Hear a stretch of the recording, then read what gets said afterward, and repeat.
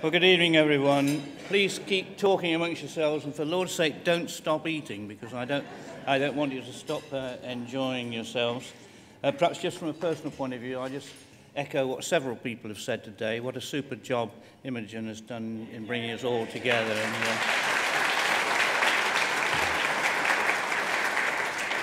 So what I'm going to say is unscripted. I haven't got any notes with me. I was told to make some notes, but I thought I'll see what today brings and see what that prompts me to say. Just to set the scene, who am I? My name is Richard Cumberland. I'm 72 years of age. I felt very old earlier on when somebody talked about their parents or grandparents taking cod liver oil. Well, I used to take cod liver oil capsules, that maybe one or two others of, and viral. And we used to keep our vitamin D up because we still used to see children with calipers, and unfortunately you see a few of them around now. So that's my age. What's my background? I have degrees in different subjects. I've got a degree in pharmacy and I've got a degree in law. And you think, well, how do they go together? They don't really go. But one of the things I was thinking, well, in each of those, you have to be careful to get things right, because at least in the first one, you get it wrong, you kill people. But what it also does is that it means that I try to think of things and come to conclusions objectively.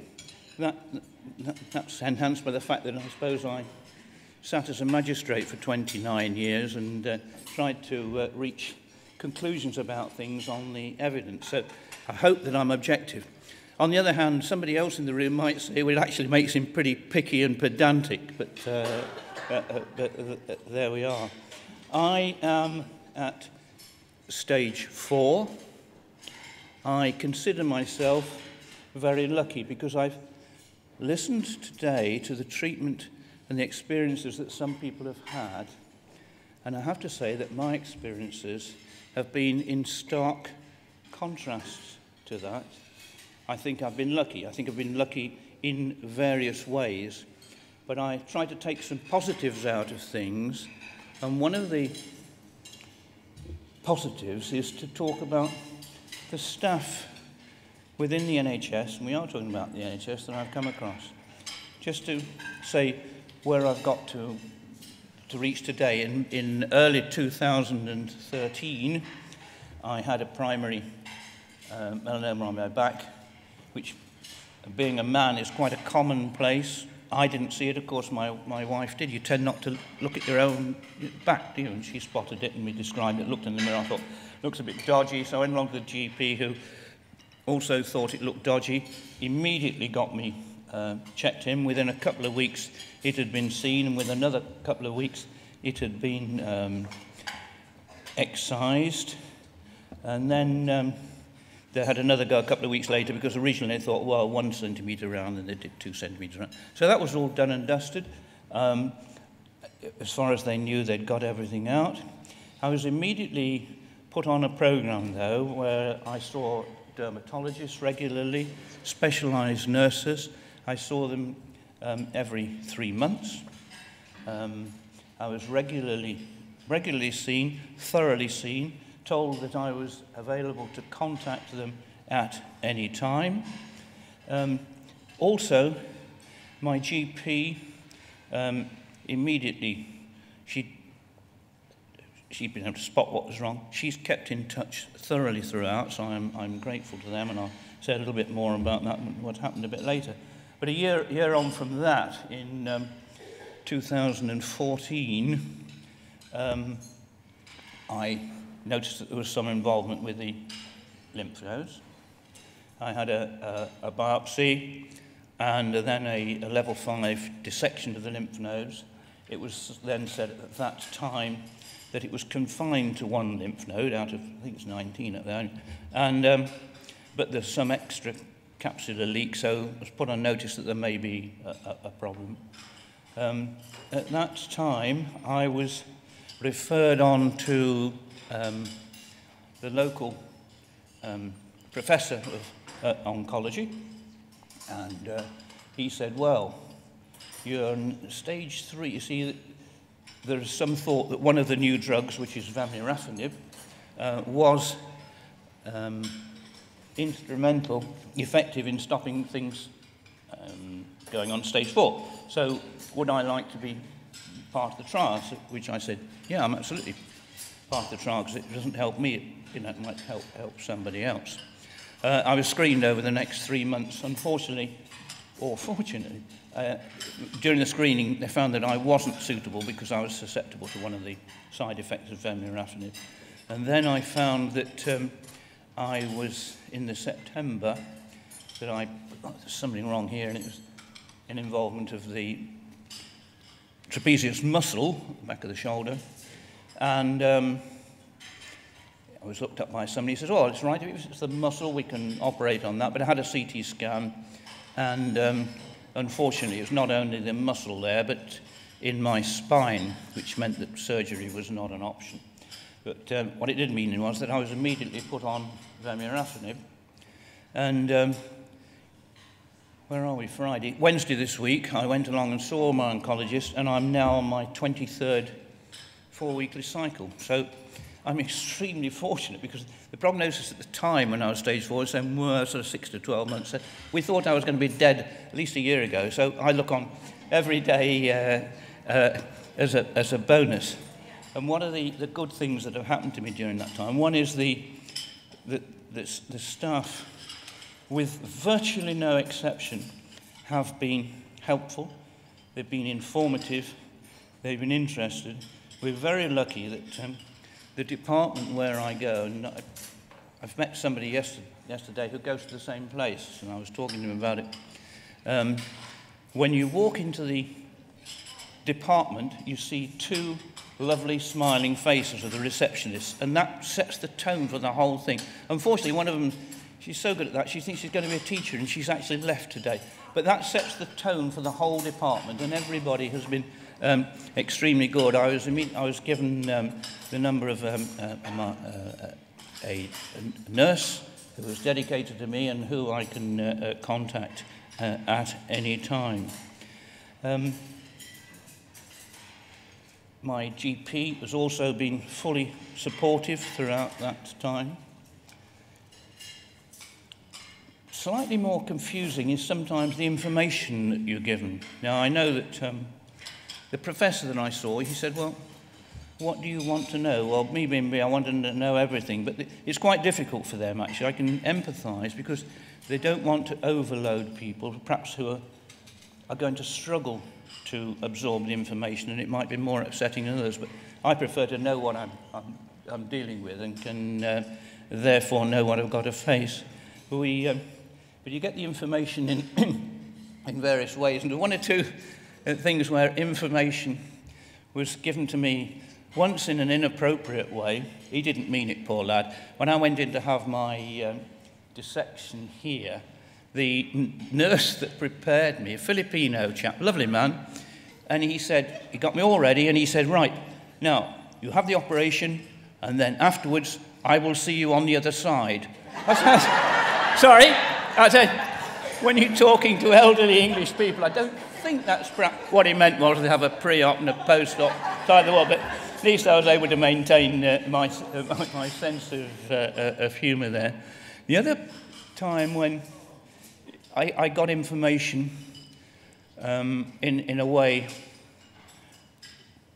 which was perhaps not intended is that I was called into an MDT meeting, and I knew immediately that I walked in the room that it was bad news, because you see 7 or 8 people sitting around all trying to look fairly casual and not too, you think hell's teeth, it's coming. And my surgeon then immediately said to him, well, he said, we've got this back, and frankly, it ain't grand. Well, it ain't great.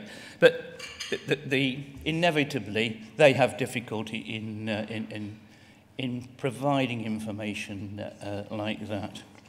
The other side of information, which is not quite so brilliant, is that in Nottingham, where I'm being treated, that although it's one NHS trust, there are 3 sites involved. There's the Queen's Medical Centre on the same site as that, but different from it, is at the treatment centre, and the oncology department is at the City Hospital a few miles away, which means that going from one to another, not everybody got the same up-to-date information.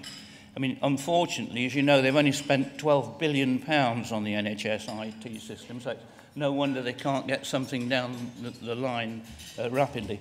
So that's something that sometimes has let them down, and it's not the fault of the people. It's a strange one of that. When I was being screened, I saw this registrar at the treatment centre who was checking me over. And I got home, and there was a letter, and I opened the letter, and it was from this same registrar. And I mean, the Royal Mail have pulled their fingers out, because you don't usually get it quick.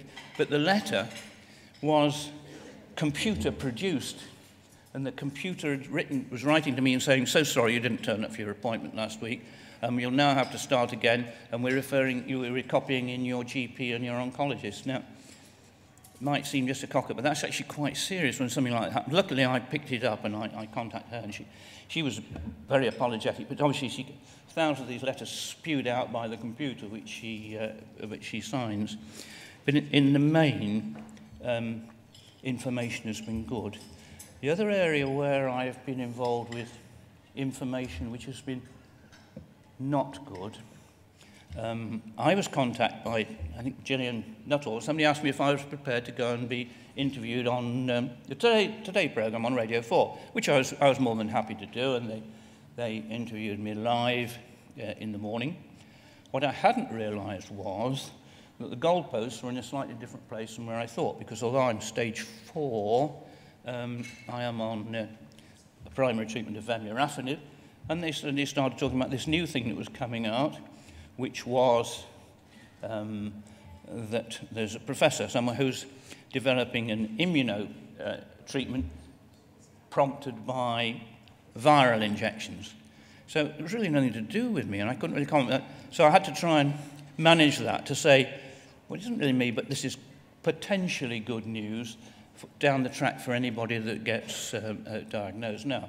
So I was able to get away with that. But then, unfortunately, the TV people turned up later on, and they are like the dreaded, I'm sorry if I offend the people that read these papers, some of the papers like the Daily Mail, who every day, usually, I think what you can usually do is any headline in the Daily Mail, turn it into a question, and the answer is always no, because it's something like, will eating 1 tomato a day cure you of cancer? No. Well, because the next day it'll be, will eating 1 tomato a day kill you tomorrow? No. But the TV people, they were interested in this sorry, I mustn't use un-PC language, but I can describe it as this vacuous bint that arrived. And she wanted to interview me along this basis, that isn't this wonderful news and everybody's going to be cured tomorrow? Well, no. And it is unfortunate that people get quite the wrong impression, and I was anxious that I wasn't part of that in deceiving people, because hope is great, but false hope is not a good idea. So just referring back to the positive things, I've been very fortunate, because vemurafenib, I was getting a pretty lousy prognosis, but I started on that, as I said, in the beginning of October 2014, and now I'm on 23rd cycle, and I have managed to take that with I've been very lucky, I have very few side effects, can't go out in the sun much because it makes you very sensitive, but can live with that. I was getting very tired, and so I talked to the professor, and I said, well, shall we reduce the dose somewhat? So about a year ago, I reduced the dose to 3/4 of what I was on. So I'm still taking it. When I started in October, I had a CT scan in December, and immediately the growth in the muscle had shrunk. That in the spine, there was no further growth, and there has been no further growth since. So I find myself very, very, very fortunate indeed. The other positives I've got are, it seems funny, it's bad news that you've got a terminal illness, but in some ways it's good news, because you've got time to think about things and sort things out and enjoy life as far as we can. I'm extremely fortunate because my wife, and she is my wife, she's not my carer. She hates being called my carer. She doesn't mind being called my bodyguard or something like that. But she is my wife, and she is wonderful at sorting out little treats. And we've done all sorts of things. We've been to Iceland and seen the Northern Lights and seen Wales, and that's with an H in, and lots of other things. And I continue to enjoy life. I've got supportive family and the joy of having grandchildren. Grandchildren are great young ones at getting, they tell it as it is, don't they? It's rather like if you said to them, what do you think of Mummy's hat for the wedding? And say, well, I don't like it, whereas those of us who are a bit more experienced might say something a bit better. By the way, don't say it looks fine, because that's the worst thing you can say. But one of my sons was a bit upset after, and my little 4-year-old granddaughter said to him, Daddy, you're a bit upset. He said, yes. He said, does that mean Grandpa's going to die? And he said, yes, but that's accepted and done. I'm getting a red light here, like you used to have at conferences. What I was going to say was that when I retired from work, my wife came along, and I spoke, as I'm doing now, and I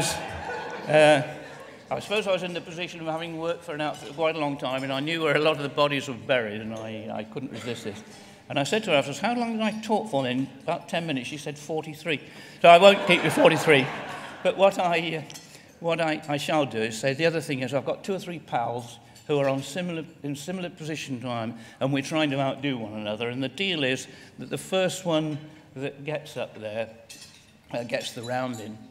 And the thing that's kept me going, I think, is trying to maintain my sense of humour. And I had to exercise that to the full again the other week. I sing with a male voice choir, Norman Well. Indeed, thank you, sir. And indeed, I should be singing, if I'm still here, at the Royal Albert Hall in October.